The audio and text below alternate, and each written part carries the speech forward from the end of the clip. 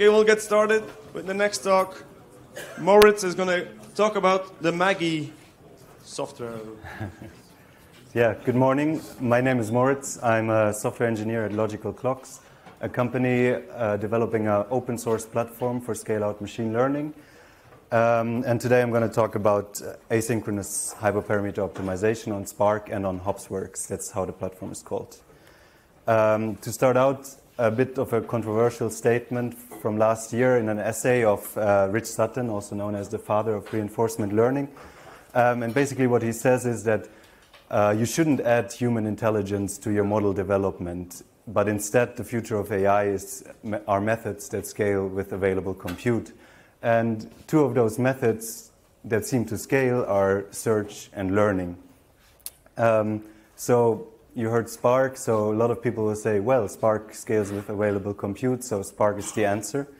But it's actually not that easy because Spark is a bulk-synchronous system, and to make it really efficient, you would need asynchronism. And today I'm going to show you how you can still do it on Spark.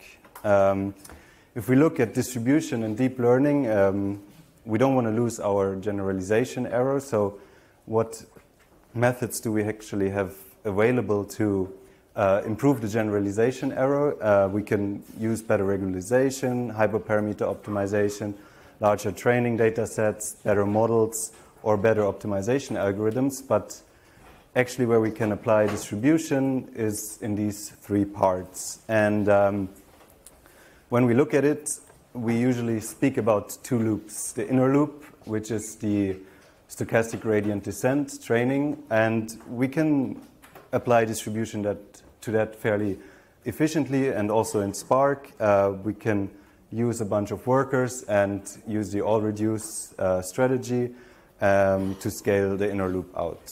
A bit more complicated is the outer loop, which we call the search loop, where we have to basically generate trials that we think are promising, and we actually need to train them to return a single metric. It behaves like a black box. We don't have any gradient information available to optimize this loop. So we have to rely on much less efficient methods, more greedy methods like random search or Bayesian optimization.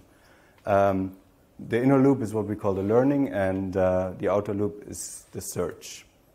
But in reality, if you look at it, if you look at your process of building a machine learning model, this means if you want to deploy that efficiently at scale, these two loops, that means rewriting your training code actually a lot of times, because usually you start out exploring and designing your model on maybe just a Python kernel, single host, but then when you do experiments, you want to scale it out. Maybe you want to use Spark, and then finally you want to do data parallel training or model parallel training on a lot of data. But the problem is that usually you have to be iterating. So you might notice something in your experiment, so you have to go back to your single host environment, change the code, then rewrite your code to actually fit your distribution context. Which results in a lot of code changes that you need to track and keep a history of to keep your experiments actually reproducible and your models. So how we want to do it is with an abstraction that we call the oblivious training function. We're trying to abstract out all the dependencies so that we have a single training function where we want the user to put all his training code inside. Just like on a normal single-host Python environment, and then we will do the parameterization for you. For example, with model generator functions or hyperparameters, there's different ways to do it.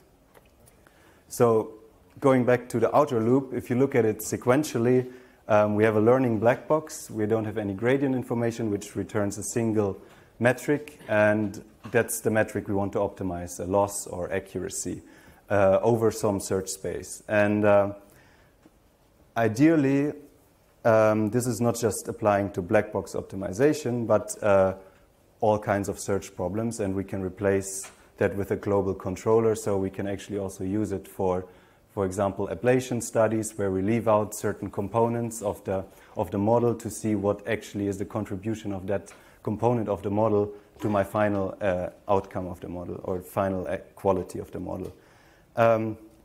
So how can we scale this? Actually, those learning black boxes are independent, so we can add multiple workers and run them in parallel. But the problem is, how do we actually schedule the trials on there? That's why we need to add some kind of queue. So we would like to produce trials ahead of time.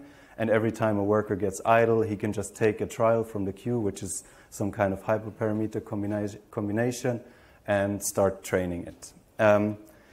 And ideally, we would like to keep the global information over all the learning curves that we are training available in this controller to make smart decisions on which trials to process next. But then the question is, which algorithm do we actually use for search? How do we monitor progress? How do we actually collect the metrics and aggregate the results? And what about fault tolerance? If we lose one of the workers, we don't want to lose days of experimentation progress. So how do we take that into account? So we said this should be managed with platform support, and that's why we started the project called Maggy. It's a flexible framework to run asynchronous parallel hyperparameter, or not only hyperparameter experiments, but any kind of trials for machine learning. And it supports a bunch of algorithms like asynchronous successive halving, random search, grid search, leave one component out ablation, Bayesian optimization, and we're working on more. So synchronous search is actually quite straightforward to implement on Spark. Say you have random search, you generate 10 trials, you start 10 tasks, each task is going to train a single trial, you wait until all of them finish, and then afterwards you might generate more, or you stop the experiment there. The problem is that once you add early stopping or asynchronous algorithms, you don't make efficient use of your resources, because hyperparameters greatly influence the training time. So some of the models will finish early, some will take longer, but in Spark you will have to wait until you reach the end of your stage to start actually a new stage. And when you do directed search, for example Bayesian optimization, you would need to wait until all those tasks in the first stage finish to update your Bayesian model and generate new trials, and we don't want that. And there are a bunch of more methods. I already said it, early stopping. You can do early stopping based on the single learning curve, but actually more efficient or better early stopping rules are based on all the information you have available, all the learning curves. For example, median stopping rule, or you can predict the performance curve, the final outcome, or so-called multi-fidelity methods like successive halving, where you give different budgets to each of your trials, depending on how likely it is that it's a good trial. So you try to see, oh, this is a good trial, so I want to train it more epochs to be really sure that it's a good trial. For example, as you see here, this is successive halving. You start with 8 trials, but you only continue with the best 4, best half with the training until the end. You have only 1 trial left. I already said it briefly. You can also use this for ablation studies by just replacing the optimizer with an ablator who leaves out certain components of your neural network at a time. For example, feature ablation, or leaving out components of your network, like layers, for example. So yeah, the challenge is how can we fit this into the Spark bulk-synchronous execution model, because we have a mismatch between what we define as a trial and the task and stages in Spark. And how do we do that? We actually block the executors in Spark with long-running tasks and allow for communication between the drivers and those tasks by setting up an RPC framework in between. So this way we can basically, once a task starts, it registers with the server that's running on the Spark driver, asks, say, I'm here, I'm available to do work, and the the driver or the optimizer can send a trial configuration to that task, which then starts training the model with those parameters. And at the same time, we can do heartbeating. So once these trials started training, they heartbeat back the current training accuracy or loss. So we can do global early stopping decisions. For example, say one trial is performing worse than the median of all other trials at comparable points in time in the training. Then we say, okay, stop this, start a new one right away. This is not worth my time. How does it look like inside of Maggy? The first thing we do when the Spark driver starts is we start a little RPC server, and basically this RPC server can receive messages from the clients which are started in the Spark tasks, and every time it receives a message, it puts it in a queue for the optimizer. The optimizer is gonna modify some shared data, and every time the server receives a heartbeat from the current trial that's running, it will look up the shared data and see, should I stop this trial or should I continue? And this has a few advantages because we're running this on HopsWorks, so we have a REST API available and we can register this Maggy server with HopsWorks, and we can start another client in the Jupyter notebook that can connect to the server later and get us, for example, logs or the current metrics, so we get actually live feedback inside the Jupyter notebook how my experiment is performing at the moment, which is very nice because so far you always had to go to the Spark UI, open the logs of your executors and check what's going on. Yes, how does it look like from the user API? It's quite straightforward. You have to define a search space which has a few different hyperparameter categories, integers, doubles, or categorical or discrete hyperparameters. And then, like I said, we want you to define one single training function that contains all your logic for your model, giving the parameters as arguments to the function. And the only thing we need you to do is adding a callback either to your Keras or TensorFlow model, which creates the connection between Maggy and actually your user code. So you have to tell it which metric to actually broadcast back or heartbeat back to the Maggy driver to optimize. And you should return the same final accuracy metric. And then finally, last but not least, you can lagom your experiment. Lagom is Swedish and it means just the right amount, so not too much, not too little. You give it your search space, the optimizer you want to use, and the number of trials, and there's a bunch of more parameters you can set. You can also implement your own custom optimizers. It's straightforward, just implementing an abstract class with 3 methods, and you can also do your own early stopping components if you want to.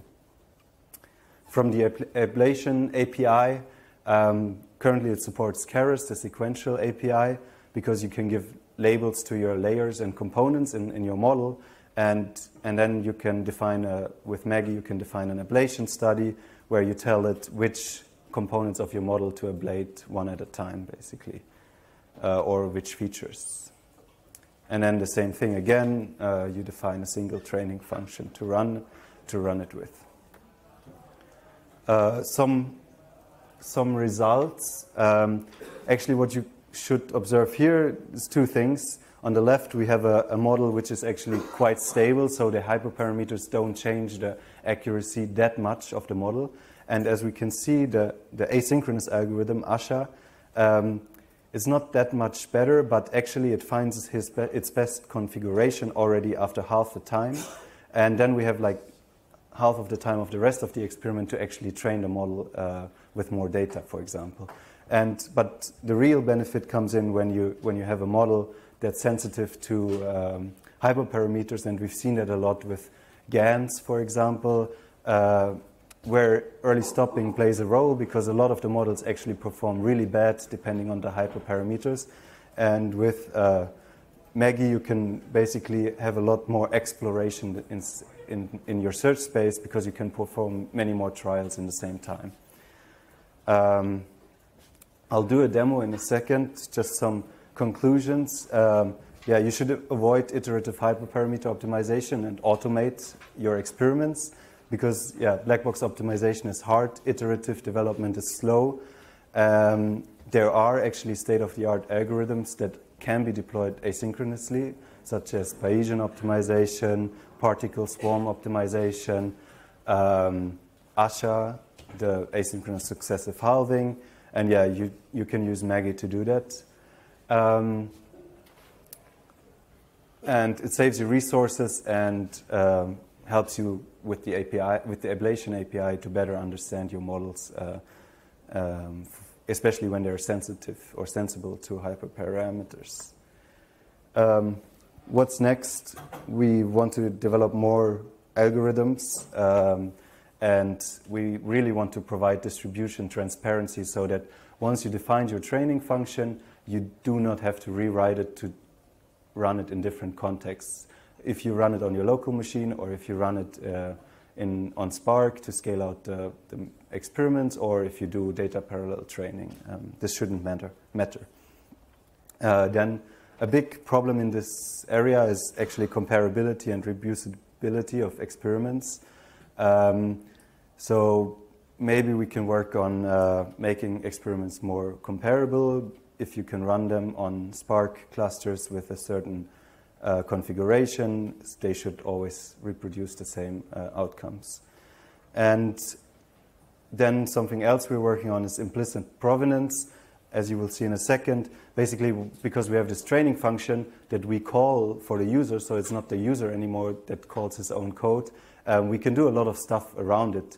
For example, tracking artifacts that you're producing and tracking the code changes, instead of you having to actually write a call to a lifecycle management tool like MLflow, where you do mlflow.log, these parameters, this metric. We can do all of that for you actually in the background. And we need to add support for PyTorch. So let me do a quick demo. I started a Spark application on HopsWorks with now just 3 executors, a little bit of memory for each of the executors. And as you can see, I define the search space. In this case, it's a simple MNIST model, convolutional model. So I define a kernel, a pooling, the size of the pooling for the pooling layer. And you can also add additional parameters one by one, for example, the dropout rates. Then just import the experiment module from Maggy, the Keras batch and callback to provide the connection to Maggy and broadcast back the metrics. And then you just have your normal model specification as you do in Keras, as you've been doing it on your local machine, probably. And you add the callbacks here. And once you've got that, you can start the experiment. And because we have this local client actually in Jupyter running, once the job starts, it's going to take a few seconds to start the executors. We can get track the progress of the experiment inside Jupyter with a nice progress bar.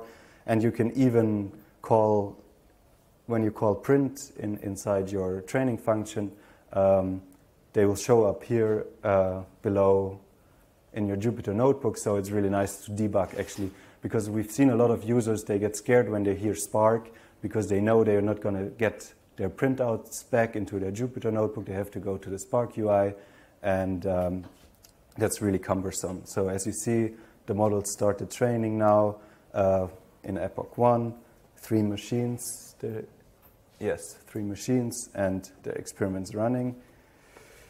And then, as I said, we're working on provenance, so we're actually tracking this experiment for you. As you can see, I have an experiment running here now. If you look at the finished ones before, you can look at the hyperparameter combinations, the metrics they produced, the logs of the single trials, the experiment directory on HDFS, and for example also the notebook that you used, so it's versioned for you to run this experiment, and also the Conda environment with all your dependencies in it to reproduce the experiment. And you can open TensorBoard. That takes a few seconds usually. We can maybe go back for a second. No, there it is. Yeah, and you can look at your experiment. It's loading in the background. Yeah, here you can see all your all your trials. You can look at the learning curves. Yes, to get a better understanding of your experiments. Yes, that's it from my side. I'm open to questions. Here are some acknowledgements of colleagues and contributors. Thank you. Thank you.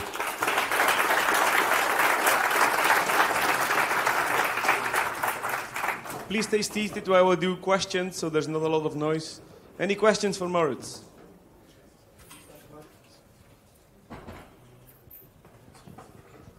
Hi.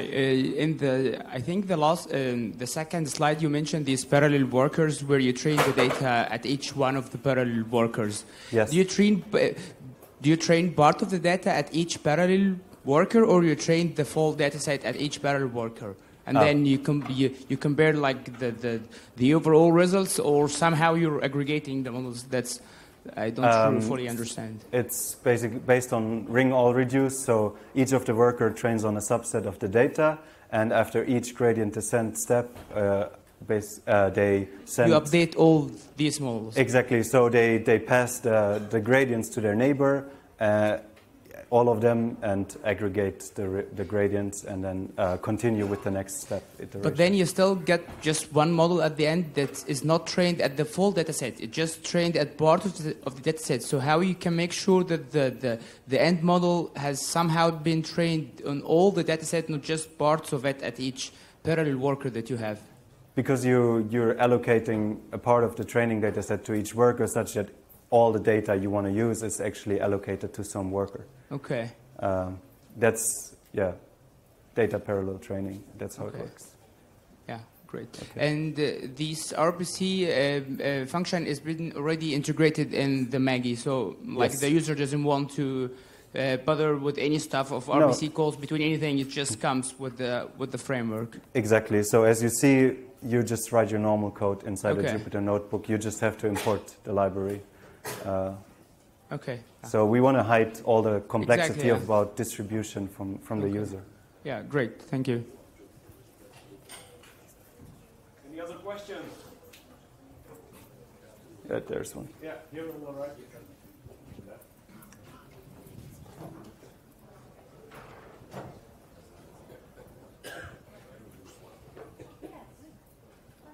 Hi.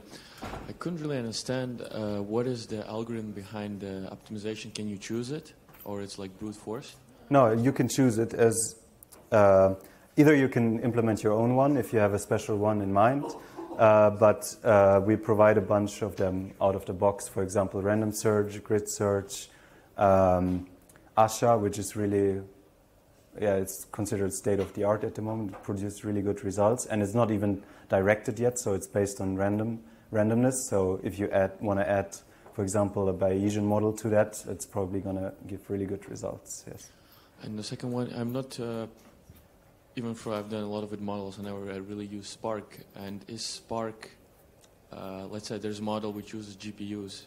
Is there some kind of support for GPUs or CPUs? So if you run it on HopsWorks, we have our own version of the Yarn resource manager, which supports GPUs as a resource, and you can allocate the GPUs to your executors. So for example, here, if I had, on this cluster I don't have GPUs right now, but if you have GPUs, you would be able to say, give me 1 GPU per executor, for example. And the whole platform is open source, so you can go and try it out. Okay, that's all we have time for. Thank you very much, Moritz. Thank you.